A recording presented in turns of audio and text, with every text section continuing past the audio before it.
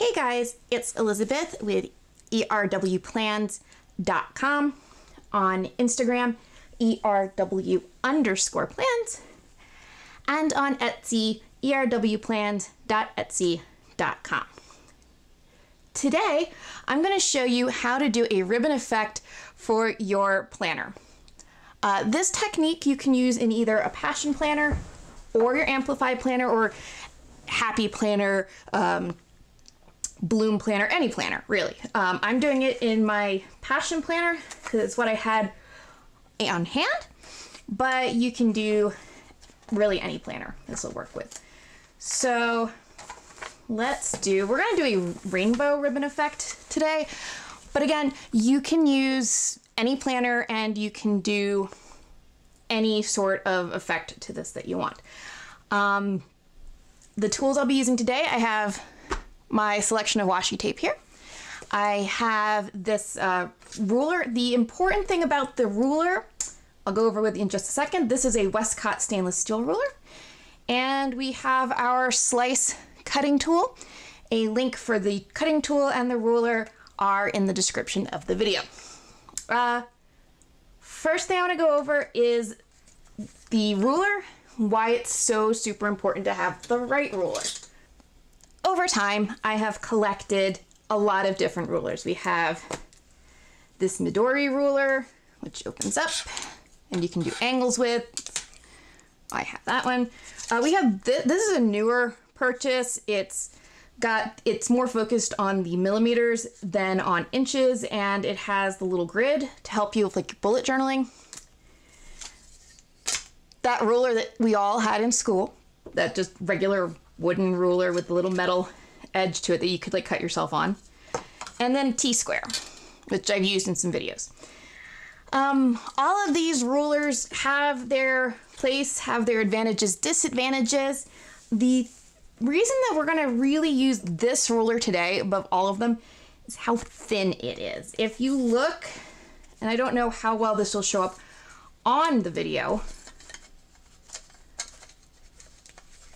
but I'll try my best to get them all on the edge here. If you look, this ruler, the one that we're using today, the Westcott stainless steel, is like heads and tails thinner than all the rest of them. If I have it straight up and down, it basically disappears. You can barely see it when it's straight up and down. All the rest of them, you know, they range from like a 0.5 millimeter to maybe like 1 millimeter thick. But for when I'm cutting with this slice tool, because the cutting edge here is just so teeny tiny, I want to have the thinnest possible ruler. Now JetPens has a new, supposedly even thinner than this ruler out, and it hasn't arrived yet. When it does, I will definitely do a review of it, but as of right now, this is my favorite ruler, and this is the ruler that I'm going to recommend that you use today. And it's cheap. It's like, I think it's like $4 at Michael's. I think it's out for like $3 something at Joann's, and then like, I think it's like $2.99 or $3 on Amazon. Like, it's not expensive, and it's the ruler that I use. You can see how scratched up it is. I use it for like everything. So, and the best part about this is, yeah, it's got this cork on the bottom, but the cork doesn't go all the way to the edge, so it's really, really flat. It's really thin. So we're gonna get started. What I will do is just kind of give you an idea of how I want this to look. I want all of the tape to be kind of on about a 45-degree angle going down the top here. So what I'm gonna do is I'm just gonna kind of dive in. You can measure out, you can put angle lines in. I'll show you how to do that. We have the Midori ruler here. And this we can use to create our angles. It's hard to see, but there's actually these little angle markers on the top here, so I can move it out to about 45 degrees, which is right there. Then I could line it up like this, and then just draw it out with a pencil. Like so. And then make sure to line up all of my washi like that. I can also make sure I know where, if I didn't want to use the lines on the paper, make sure I knew where my washi needed to end by lining it up with a T-square. So if I wanted my washi to end let's say right here, I could draw it out here if I was like trying to cover up that 6 a.m. Or if I wanted to come right to 6 a.m. here, I could line it up here. If I wanted to do in the middle of the today's focus, I could line it up right here. I'm going to be going right to the top of 6 a.m., give or take.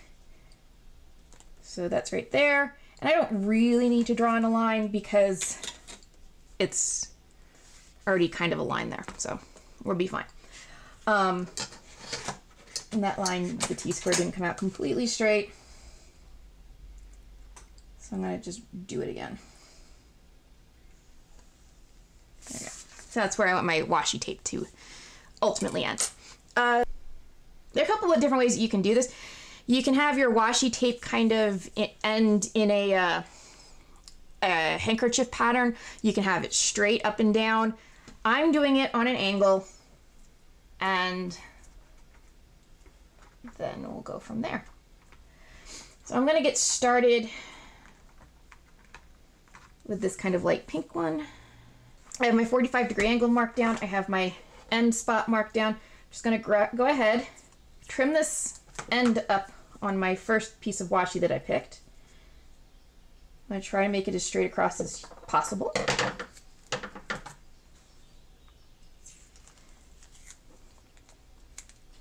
And then I'm going to pick one of the two corners to end on the line that I want to end on.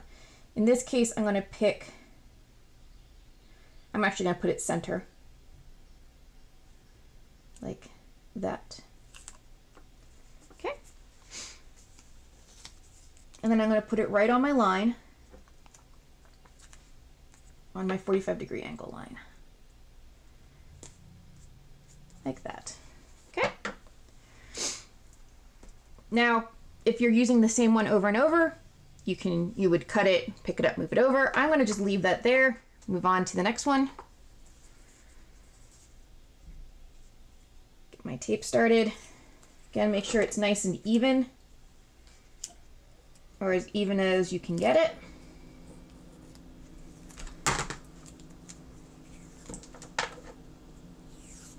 Figure out about where the middle is. And the middle of the tape, rather. And you can either do it, it's a little off, right to the edge, or you can even overlap it with the previous one. Okay.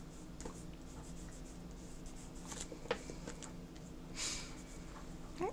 And I'm just going to keep going like that with my washis.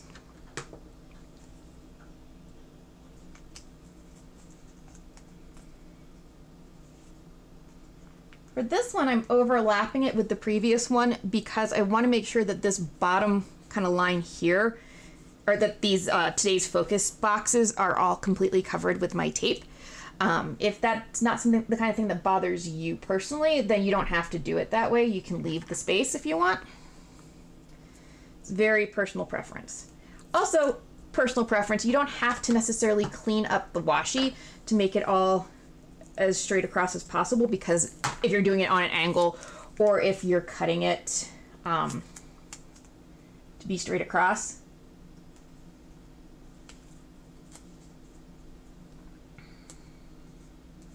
and really this having the same angle and the same width are the two most important things when you're doing this.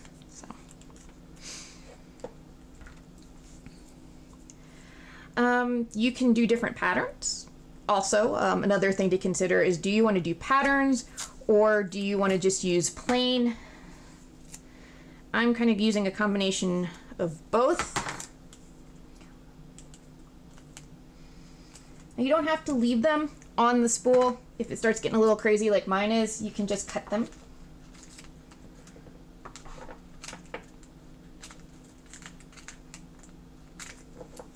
And we will clean that up later.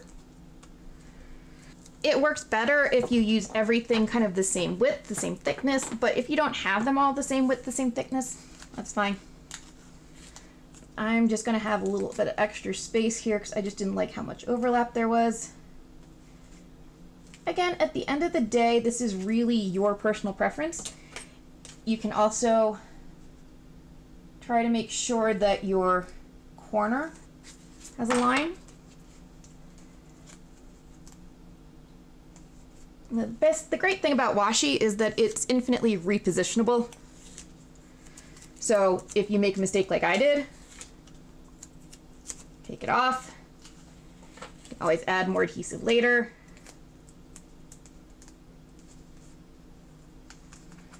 Again, just making sure that number one most important thing is keeping that angle the same.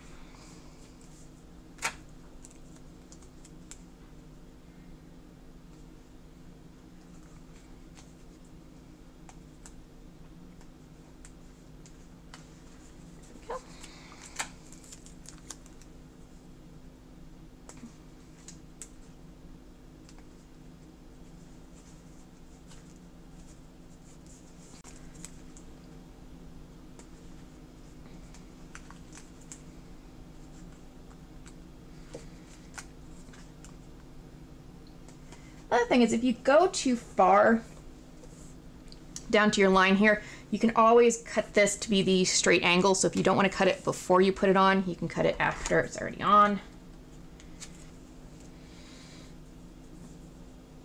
Now, if it bothers you, if all of your washis aren't the same width, then by all means, please make sure they're this, then do the same width.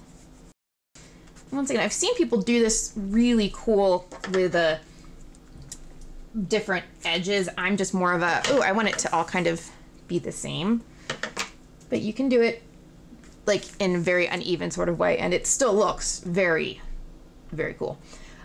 So just saying, you know, you don't have, I think, like I said, for me personally, the only real thing is just making sure they're all on that angle.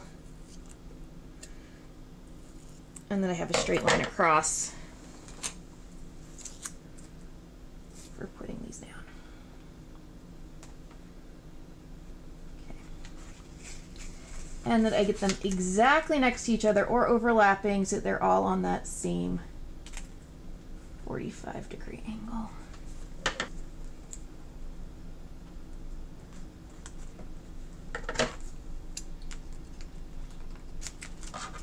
All right, we've got all of our rainbow washi there laid out.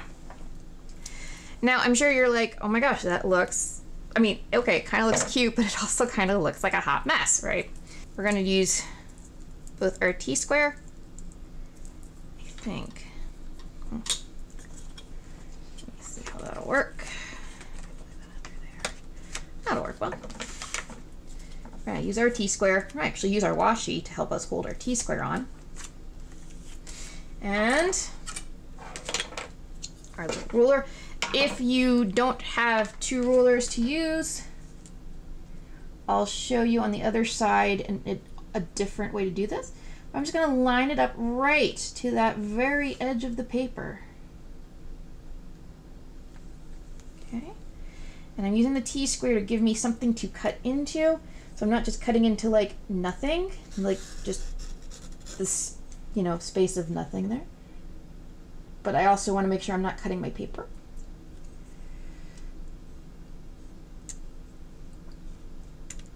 And this is why we want the really, really thin.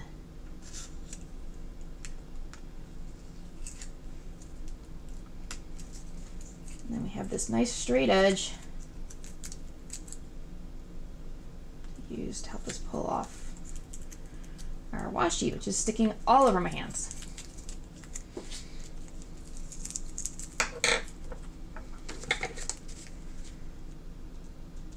And I will even use my little slice tool here to kind of scrape up like that. Okay. Now, if you didn't get it exactly to the edge, or if you don't have two rulers, the other thing you can do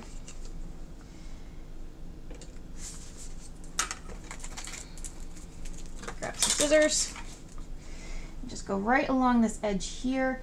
You're not actually going to push down so much. It's not much like a cutting as much as it is like a, I ripped a little. It's The one reason I don't like using scissors as much as the cutting tools, because the scissors can rip it.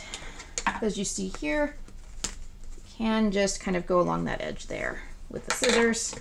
You find a sharper pair of scissors in that though. Go right along the edge. And then you just kind of fold it down or come back in here. Real close to that paper edge without actually cutting your paper. Like that.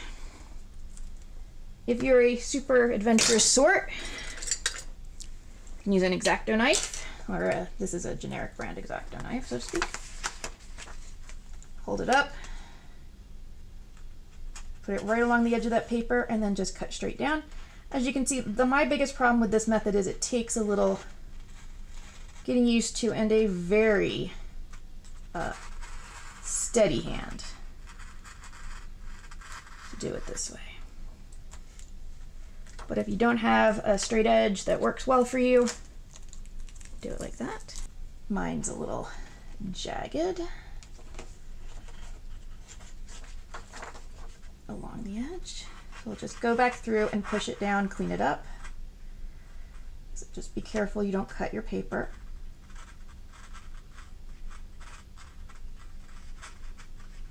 That's why I always tell people, until you're real comfortable using a slice tool or an X-Acto knife, use the slice tool.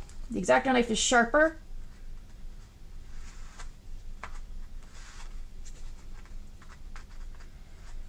But the slice tool is a lot more forgiving and you're less likely to cut into your paper.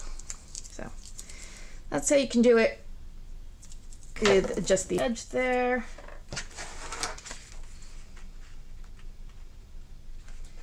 And I'll take my slice tool.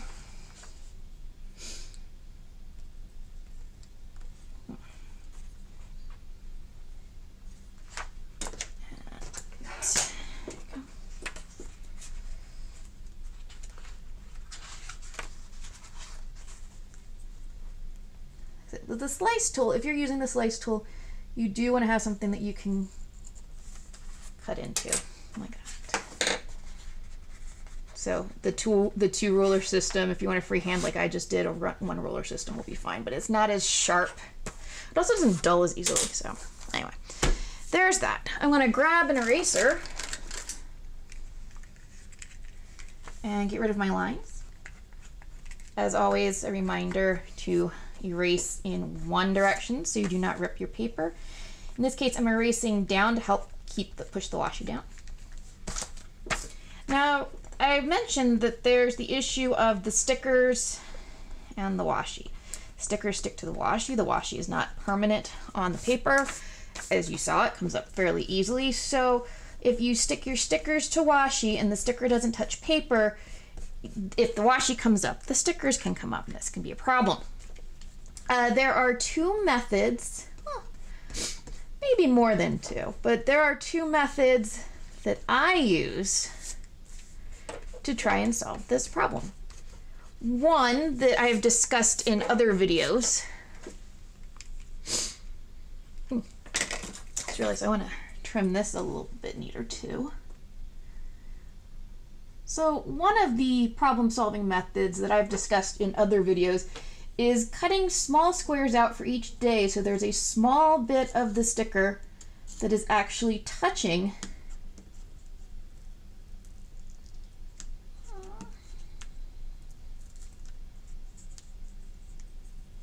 the paper.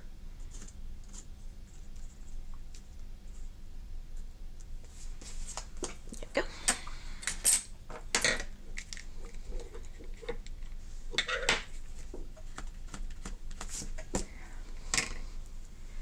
So in that case, I would take this ruler, maybe cut out where the little number is for the day or the month. Maybe cut out the whole gray block. You could do it any number of ways just to make sure that that the sticker itself makes some contact with the paper. The other thing you can do is make the washi tape permanent. There's a few ways to do that. My method of choice is to take some Mod Podge, put it over these stickers, and then the stickers become permanently adhered to the paper because you've Mod Podged them down. And at that point, then you can go ahead and, excuse me. And at that point, when you've Mod Podged them down, then you can put your stickers over top and they'll adhere to the washi and not move. The one disadvantage to doing it that way is that you're not going to be able to write on any of the paper that where the Mod Podge has been. So, the one other thing I will show you before I call it done is, I think you remember I said it doesn't necessarily matter if you go over your imaginary line here. I did that with this little sticker here. And what I'm going to do, just keep moving my ruler till I get to that line. Doop.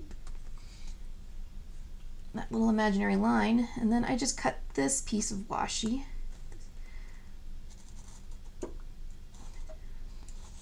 And I just do 3 light strokes when I'm doing it, and I just cut it on that same 45-degree angle that we mentioned before.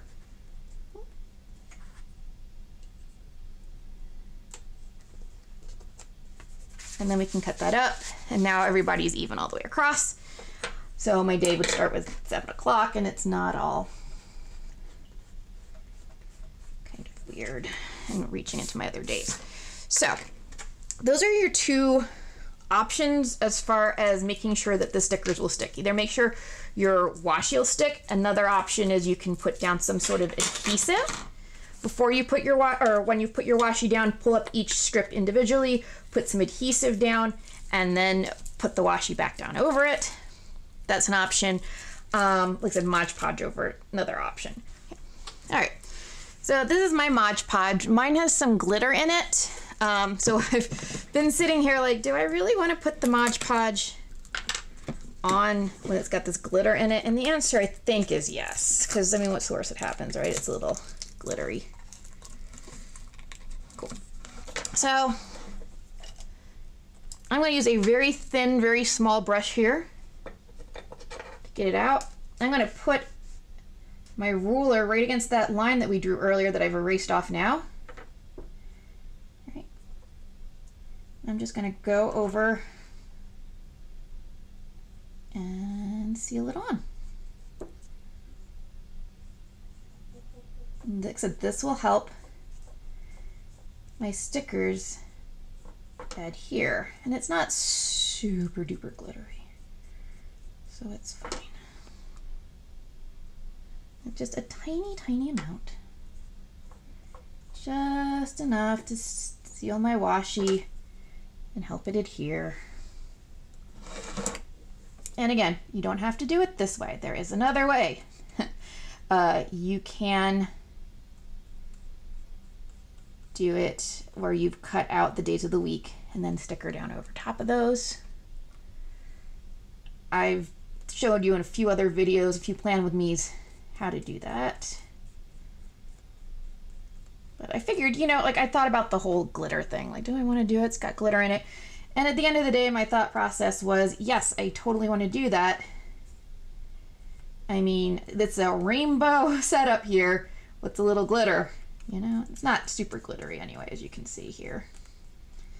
Just a little glittery, just a little sparkle, sparkle, something, something. And again, just tiny, thin brush, tiny, thin coat of the Mod Podge. And you just want to make sure, like I said, if there's anything, any lines that need to be erased, erase those first. So once the Mod Podge goes on, whatever's there stays there forever. Not necessarily forever, but you know, it feels like forever.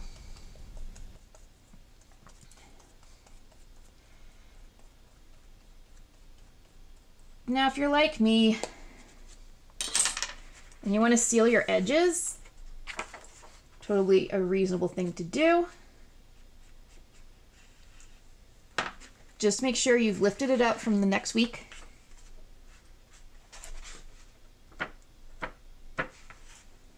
Okay. Lift it up from the next week. Put something underneath so it doesn't lay flat against the next week.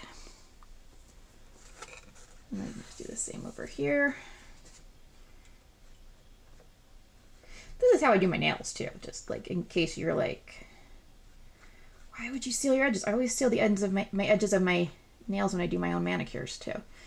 Just helps keep everything sealed together really nice and neat.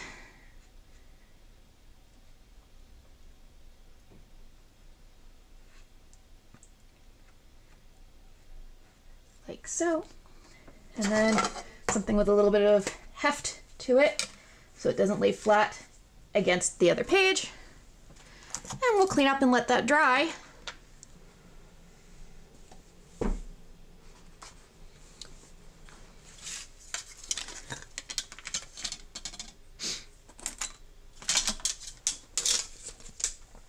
And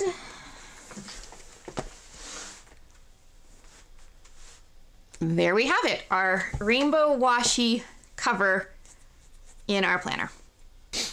As always, thank you guys so much for watching. If you liked the video, please make sure to leave a like, leave a comment, and share the video with your friends. We go live on Wednesdays at 7 a.m. Mountain Time. However, sometimes Passion Planner drops things in the middle of the week when we don't have it where we can go live at 7 a.m. Sometimes we have to wait until 10 a.m. when Passion Planner's new drops go live so we can discuss them, like last week. So the best thing to do is make sure to subscribe. That way you'll get a notification anytime we go live.